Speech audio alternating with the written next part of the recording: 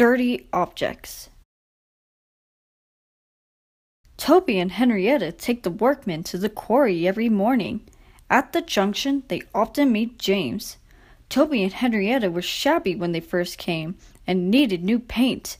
James was very rude. "Oh, what dirty objects," he would say. At last, Toby lost patience. "James," he asked, "why are you red?" "I am a splendid engine," answered James loftily, "ready for anything. You never see my paint dirty." "Oh," said Toby innocently, "that's why you needed bootlaces. To be ready, I suppose." James went redder than ever and snorted off.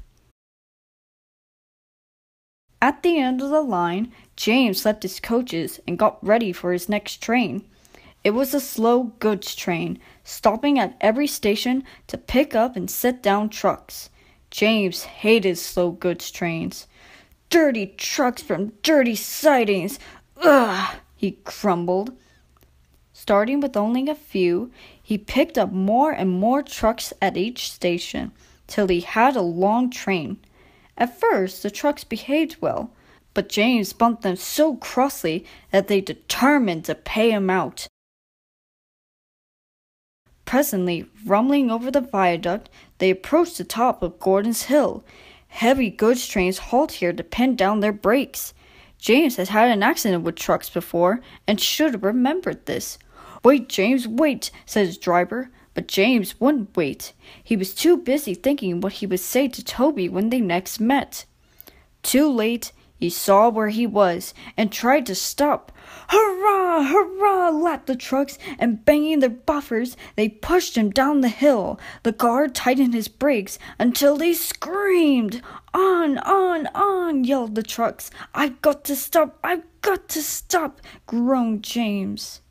And setting his brakes, he managed to check the truck's mad rush, but they were still going much too fast to stop in time. Through the station they thundered and lurched into the yard. Disaster laid ahead, and James shut his eyes. There was a bursting crash, and something sticky splashed all over him. He had run into 2 tar wagons and was black from smokebox to cab. James was more dirty than hurt, but the tar wagons and some of the trucks were all to pieces. The breakdown train was in the yard, and they soon tidied up the mess. Toby and Percy were sent to help, and came as quickly as they could. "Look here, Percy," exclaimed Toby. "Whatever is that dirty object?" "That's James, didn't you know?" "It's James's shape," said Toby thoughtfully. "But James is a splendid red engine, and you never see his paint dirty." James shut his eyes and pretended he hadn't heard. They cleared away the unhurt trucks and helped James home. The fat controller met them. "Well done, Percy and Toby," he said. He turned to James. "Fancy letting your trucks run away. I am surprised. You're not fit to be seen. You must be cleaned at once. Toby shall have a new coat of paint. Chocolate and blue, I think. Please, sir, can Henrietta have one too?"